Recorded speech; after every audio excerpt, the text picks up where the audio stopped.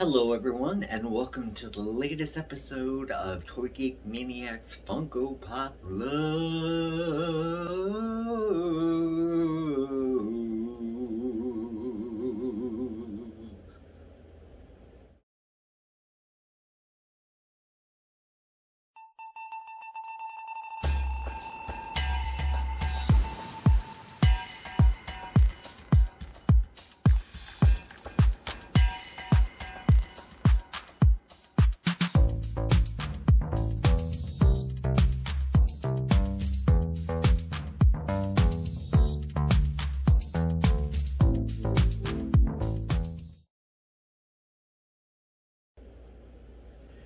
I'm Chad Miller, and I have two new pops to add to my collection.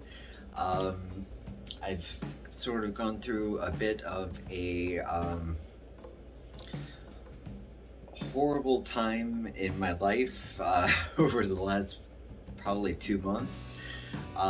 So I haven't really been able to treat myself to anything because of missing work and things like that. And although I've received some amazing gifts from you subscribers out there, which I definitely appreciate, however, today I just had a little bit of expendable income, and I decided I was gonna go to my local toy/comic book store, and I was looking for anything actually, and I came across two really good finds.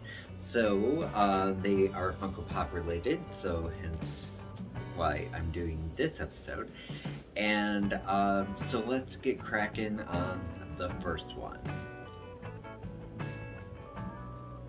So I happened to locate Evil Lynn from Masters of the Universe, and I was I think this is the first in the series that I have.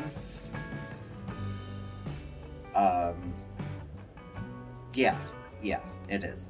And I was kind of really honestly hoping to find Attila as well.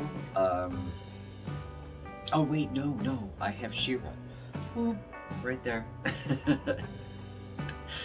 But I was honestly hoping to find Attila, and I'm not even sure if she's available or not, but I did find Evil Lynn, so I'm gonna open her up and we're gonna take a look. Now, Evil Lynn comes as her original figure counterparts sort of style, which means she has the yellow skin, which was not the case in the animated series. She does have a stand, which tends to be problematic for female figures. And she has a turnable head. She is not a bobblehead. That is the only articulation that she has. But she does have some amazing articulation based on her original action figure, which I happen to own.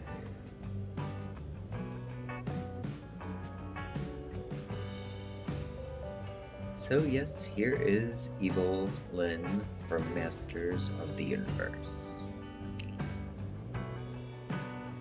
So this next pop is very special to me because it's a character that I've loved for as long as I can remember, you know, being a child, and now that I'm in my 40s,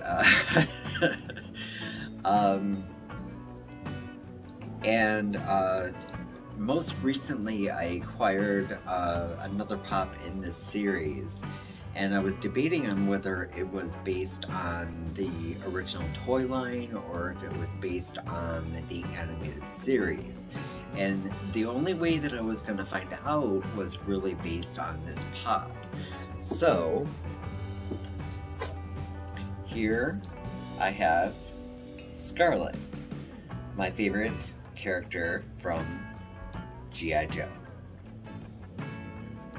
So after acquiring Baroness, I decided to look on Amazon to add Scarlet to my Amazon wish list, which is something I always include in whether it's Toy Geek Maniac or Funko Pop Love in the description, because so many of you are amazing and gift me awesome stuff. And I don't ask for it. If it's there if you want.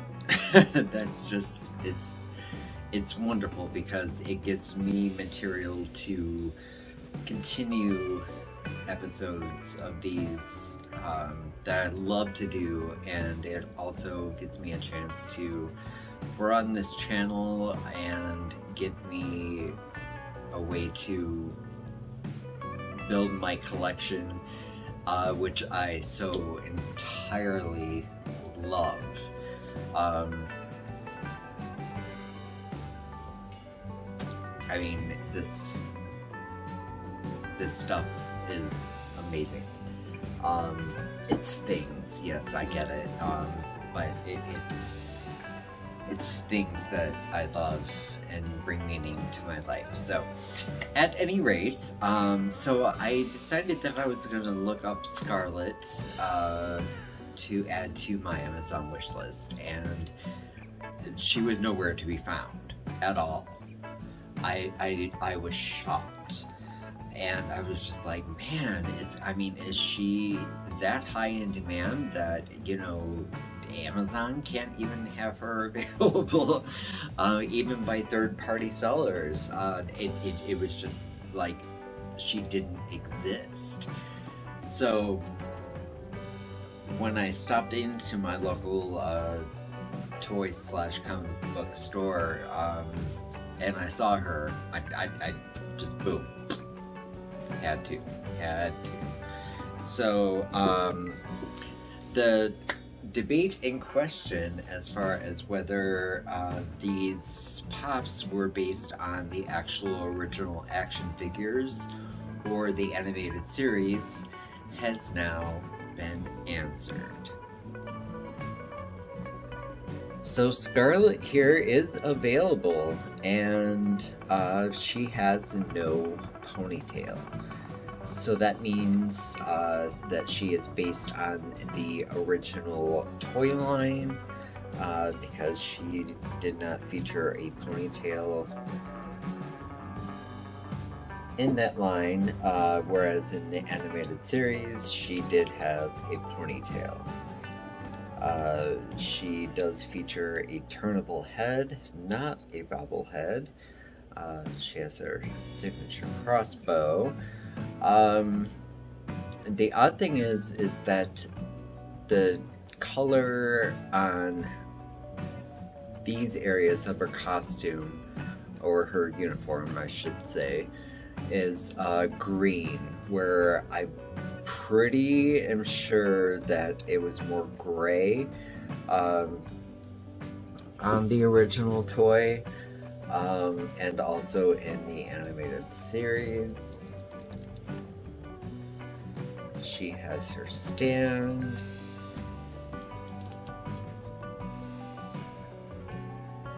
And yeah.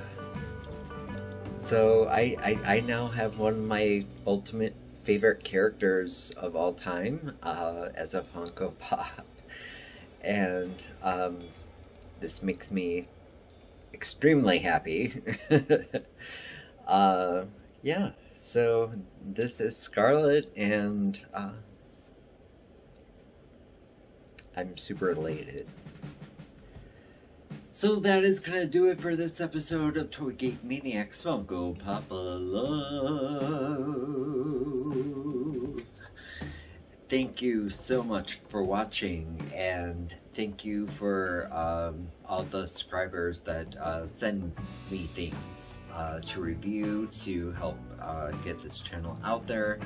It's growing slowly but surely, and it's fine. I'm not looking for fame or going viral or anything like that. I just love putting stuff out there that I can share with the world, share with those who are like-minded and love pop culture, action figures, toys, and that sort of thing. So these were 2 items that I purchased myself.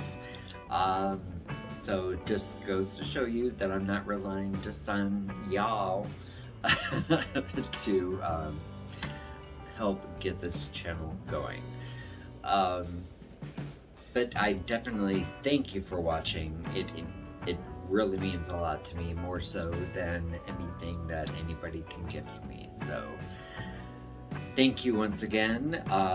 Feel free to comment, to like, subscribe, hit the notification bell, you know, all that kind of stuff if you're an avid YouTuber. So that is going to be it for today. Thank you so much for watching. Love and light to you all.